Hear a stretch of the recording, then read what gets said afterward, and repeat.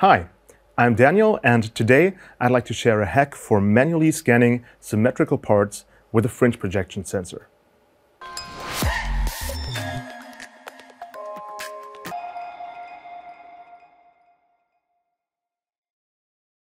One of the major benefits of our ATIS and GOMSCAN 1 sensors is that they are completely mobile. This means that you can freely position the sensor around your measuring object or position the measuring object itself any way you like. You could potentially scan a part while dangling it from the ceiling. It wouldn't make any difference. This, however, also poses a challenge. Unlike with tactile CMMs, ATIS and GOMSCAN 1 measurements do not create consistent coordinate systems. The coordinate system of a scan is always determined by the angle of the first scan, like this. Later, an initial alignment to the CAD is often achieved via the function pre-alignment. But what if your parts are, let's say, rotationally symmetrical? Like this washer here. If there is no distinct geometry that can define the orientation of a part, multiple measured parts may end up aligned completely differently. This can mean that certain defects appear random even though they actually always occur in the same spot. You just don't realize it because of the different alignments. Now, there is a way to avoid this, and that is by using a fixed measurement background like a rotation table.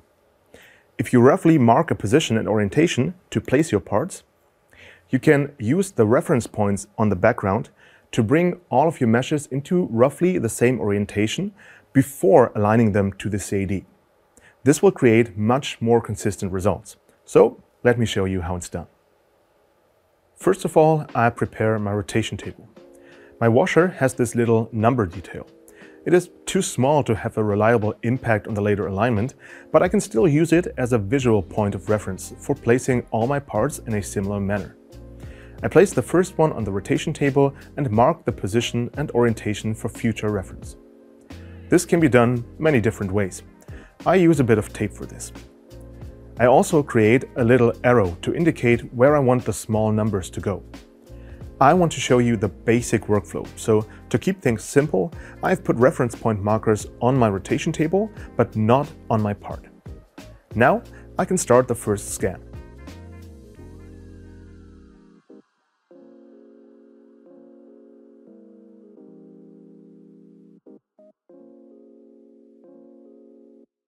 My part was now digitized relative to the reference points on the rotation table. Those reference points will be of importance later, so let's export them to be able to reuse them in future projects. To do this, I select them and then go to File, Export, Geometries, Reference Points XML. I also export the mesh for better overview later on. Now, let's assume that it is the next day, and I want to scan another washer of the same kind. The setup may have been changed. The sensor might be in a slightly different position, and the rotation table may also have been moved. However, I can still place my part in roughly the same position due to the markings on my table.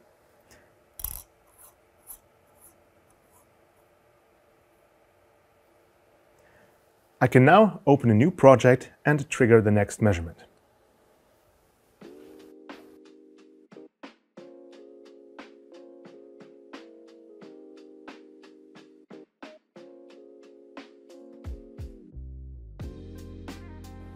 The result is another digitized part with a very similar position relative to the reference points on the table.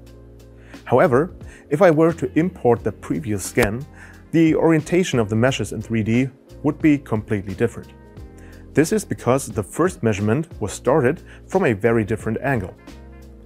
Let's import a CAD of the part to see what the result would be if we aligned those two meshes the way they are to the CAD via a pre-alignment. As you can see, the surface comparison shows a defect in both parts, but the defect appears to be random. The question is the defect indeed random? If you take a look at the small numbers, you can clearly see that the alignment of the two meshes to the CAD is completely different. Without a consistent alignment, however, it's almost impossible to reliably spot recurring defects. How can we now get both meshes into a similar starting position so that the later pre-alignment to the CAD produces a comparable result? This is where the exported reference points from the first scan come into play. Let me jump back to the scanning project of the second part.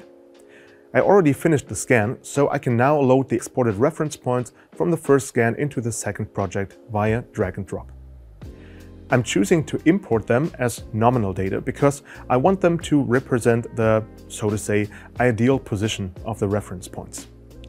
I also have to tell the software that I don't need any measuring principle for the nominal points. I can now align the current set of reference points, in green, to the reference points from the first scan, in blue. This can be done via the alignment best fit by reference points.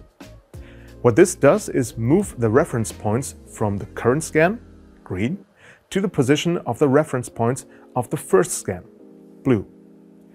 And the best part, the mesh is moved accordingly. This way, we transformed the second mesh into roughly the same orientation as the first one. I can now export a new version of the second mesh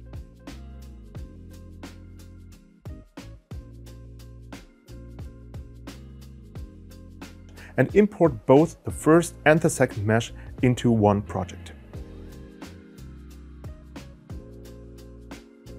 Here they are, almost perfectly aligned.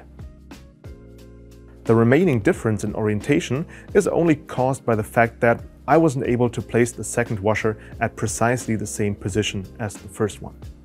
This shouldn't be a problem though. Let's now again perform a pre-alignment for both washers.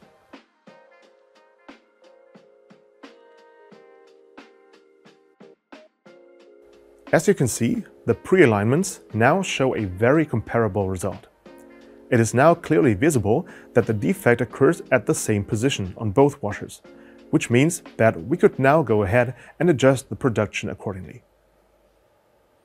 You see, if you want to scan symmetrical parts manually, it can be very helpful to use the same scanning background with the same reference points and a few markings. If you export the reference points from the first scan, you can later come back and use those to transform all following scans into roughly the same initial coordinate system. This leads to comparable results and ensures that you won't miss any problems with your production. Speaking of missing things, if you subscribe to this channel, you can make sure that you won't miss any future hacks or other helpful videos. See you next time.